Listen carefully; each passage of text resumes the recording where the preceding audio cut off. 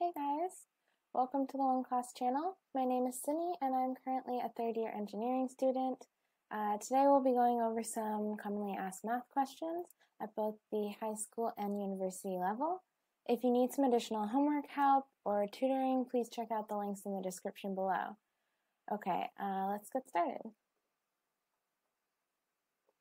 Alright, so the first question that we have today is asking how to rewrite 1.05 with the 0.05 repeating as an equivalent fraction of integers.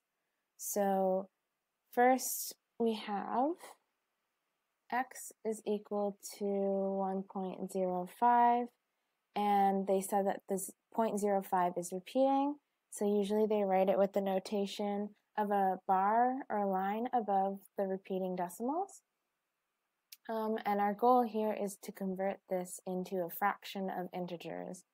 So the first thing that we can do is multiply this by 100. So multiplying both sides by 100, we have 100x is equal to 105.05 since, the 1.05 with the 0.05 repeating is kind of like this, in the long form. So when you move the decimal twice to multiply by 100, you still have the repeating decimal at the end. So it's still 0.05 repeating. Okay, and then now that we have this statement, what we can do is subtract the original equation for x here, okay? So we're subtracting x equals to 1.05 repeating so that we can get rid of this repeating decimal here, because every single one, like I said before, this is what it looks like when it's expanded. Every single one of those decimals will line up and cancel each other out, okay?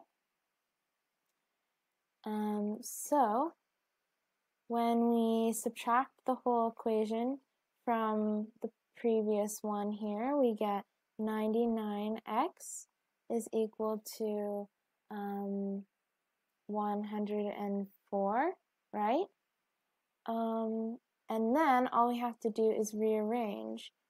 We have 104 divided by 99, just by dividing both sides by 99, and that is your integer, okay? Those are two whole numbers, or integers, and you can't reduce this fraction any further, so that is the answer to this question. Alright, so they have the same solution here, and I'm just going to write correct. Oops, good work. And we can go to the next question.